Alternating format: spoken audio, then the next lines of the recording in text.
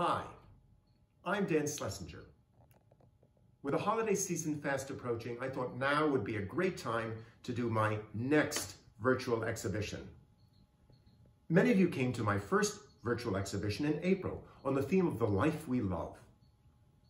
This time the theme is the natural world.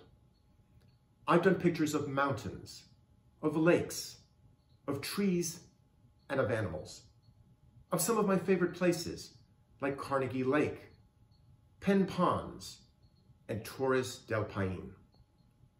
As before, the pictures will come to you mounted. And as before, a percentage of the proceeds will go to charity, in this instance, an environmental charity. As before, the pictures will come in a 6x9 size and a 9x12 size.